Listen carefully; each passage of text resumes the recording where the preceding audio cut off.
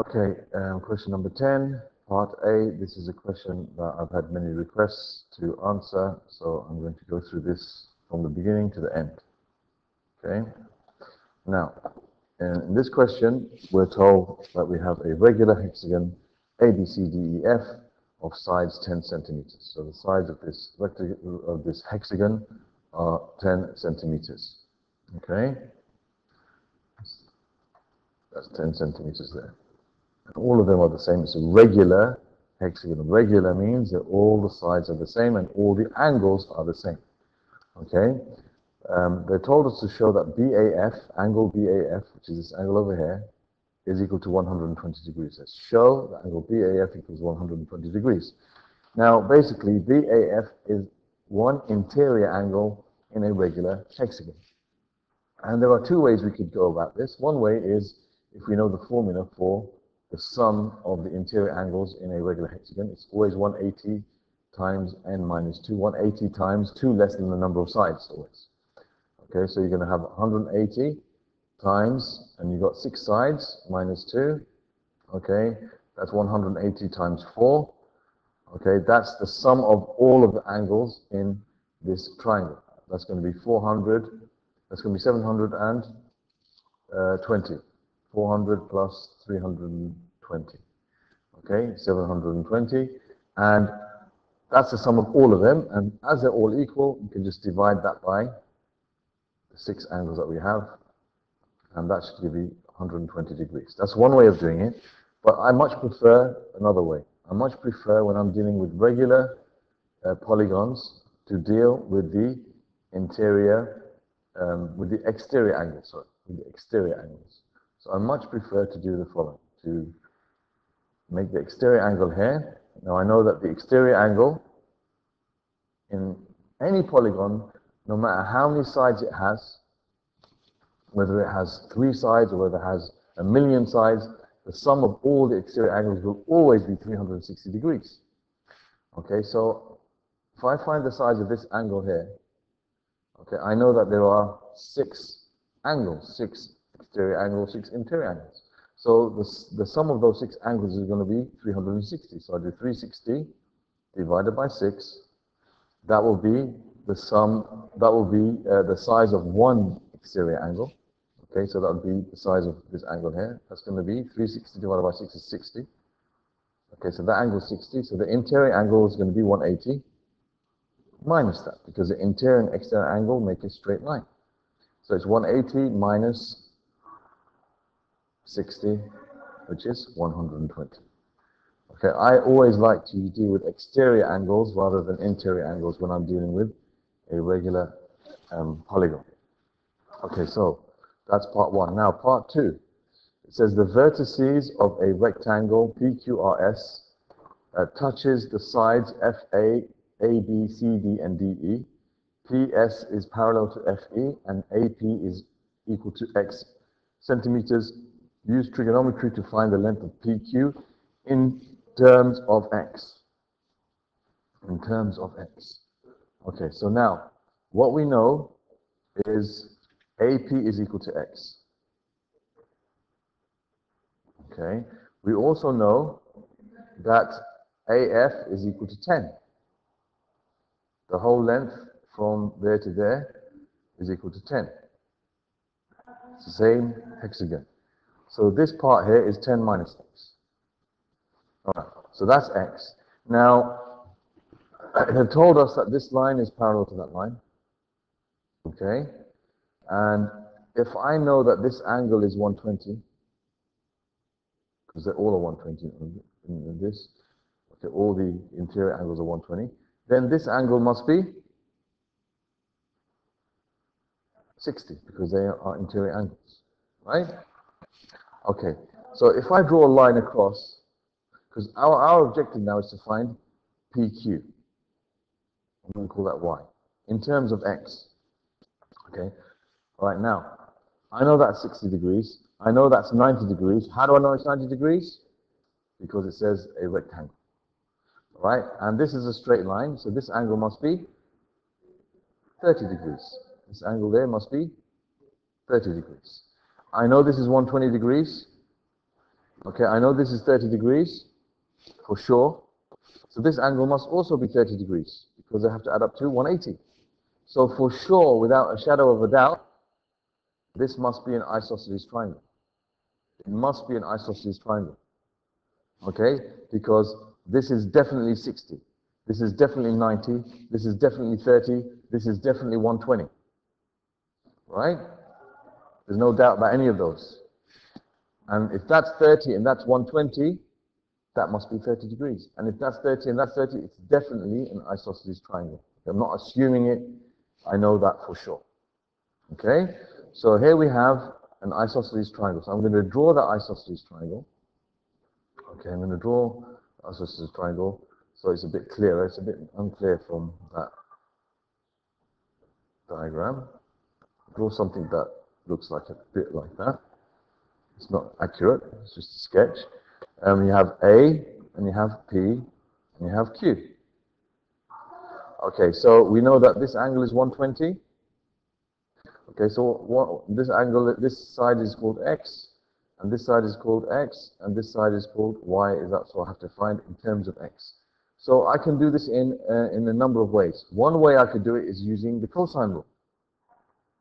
Another way I could do it, as is isosceles, as this side is the same as that, is I could split this into two triangles which are exactly the same. Okay, I could do that if I wanted to. All right, so I could do this.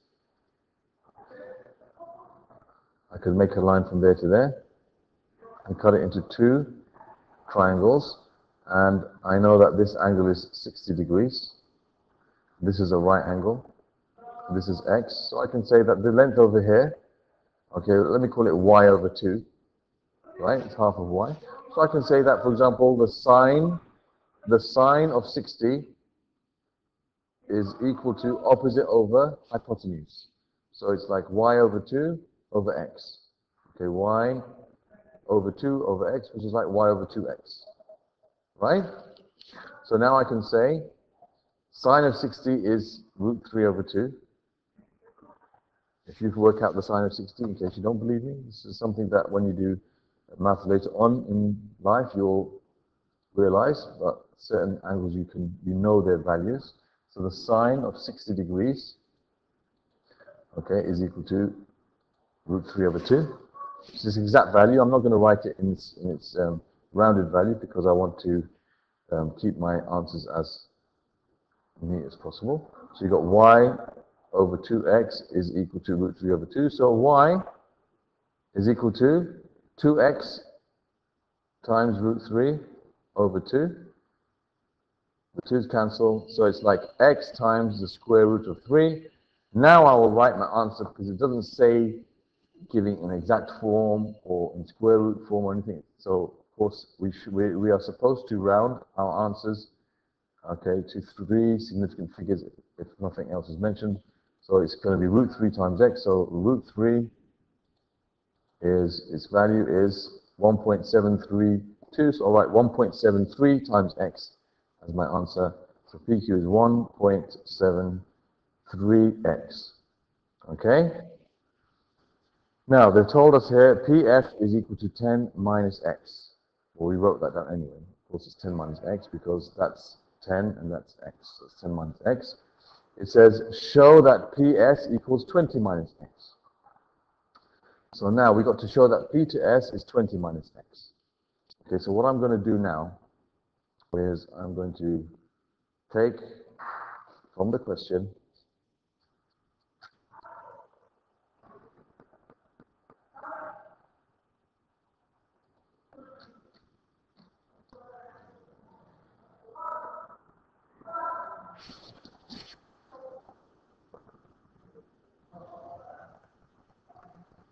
it doesn't work. All right, no, I can't do that, unfortunately, it doesn't work. Okay, so I'll go back to here and I'll cross off all this stuff that I've written earlier. You don't need that now. That was just to prove that that was an isosceles triangle.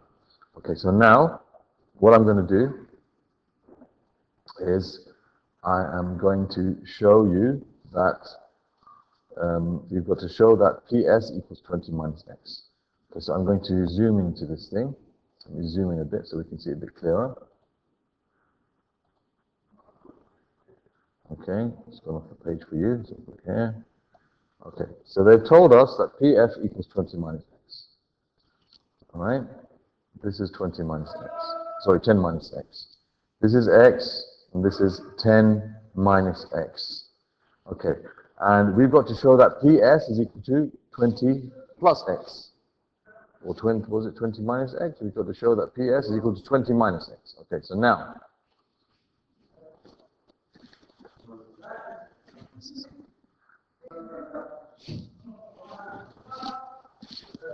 okay, so now, what we'll do is, we'll draw a line from here to here. Oops.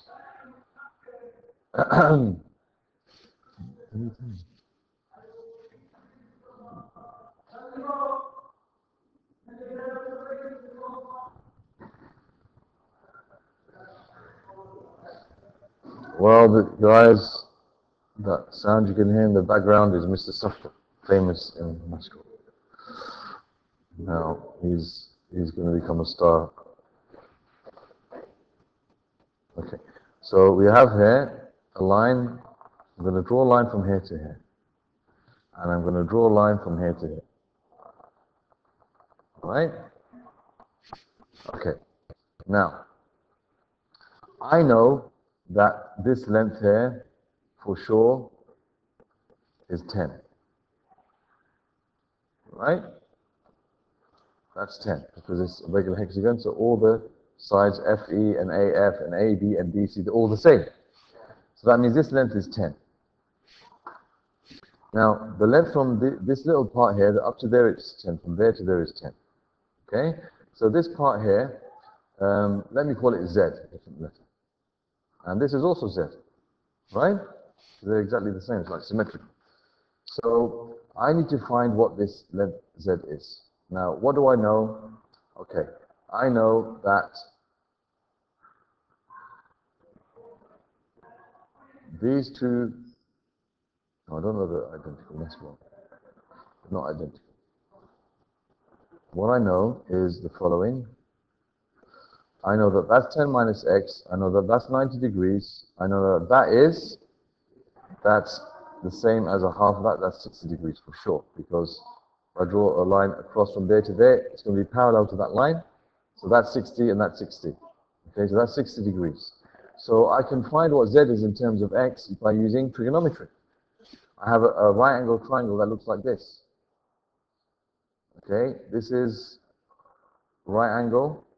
This is 60 degrees. Okay, one second. I'm just going to pause the video and just tell somebody to keep their voice. Okay, so here we have a right angle triangle. Okay, and in this right angle triangle, we have an angle of 60 degrees. You can use the other angle, which is 90 as well, but you can use this 60 degrees here. That's fine. There's no problem with that. So we have an angle here which is 60. Stop doing that. Okay. We also know that this side is 10 minus x. Now what I'm interested in finding this side that we've called z over here. That's what I'm interested in finding. And I can do that in terms of x by using trigonometry. Okay, I know that z is the adjacent side and this is the hypotenuse. So I can say the cosine of 60 degrees is equal to z divided by 10 minus x. Now the cosine of 60 is equal to a half, which, if you don't believe me, cosine cosine 60 equals a half, right? So that's a half. So we can now say that a half is equal to z over 10 minus x, and then I can move on from there. I can then multiply both sides. I can do cross multiplication basically. I can say z is equal to a half times, I can say z is equal to a half times 10 minus x. In fact, even better than that, because I want to find 2z. Even better than that, I can just straight away, why is it not working, my eraser? Even better than that, I can just say, I'm trying to find 2z, isn't it? Because I need this z and this z. I can just straight away say that if I cross multiply, I can say 10 minus x, okay, is equal to 2z, right? So now I have to add, that's this plus this is equal to 10 minus x. So the total length from P to S, I'll write it here, is equal to 2z plus 10, right? You've got 2z plus 10, z plus 10. And so P to S is equal to 2z, which is 10 minus x, 10 minus x plus 10. So P to S, or PS, is equal to 20 minus x, as we were required to show. Okay, so I'll stop the video there and go to the next part in the next video.